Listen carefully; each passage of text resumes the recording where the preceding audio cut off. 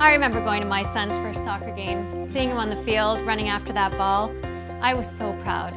But there were some tumbles and falls, and there was one painful sprained ankle. When dealing with sprained ankles, it's important to follow the RICE guidelines: rest, ice, compress, and elevate. Before you begin, make sure to stabilize the ankle where it is. Then, rest your child's ankle and ensure they don't put any weight on it. Protect the skin with a towel. Then ice the swelling, but not for too long. Then, wrap a roll of elastic bandage around the area, starting at the ankle and ending at the toes to avoid cutting off circulation. Finally, elevate the ankle above heart level, and if you're in pain, remember to take Tylenol for relief.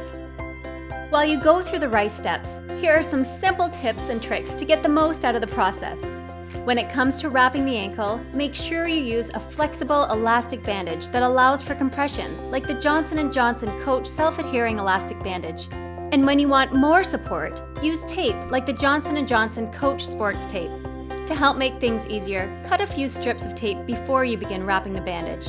Also, I love to personalize my son's bandages to help cheer him up. Let's go over those RICE steps again.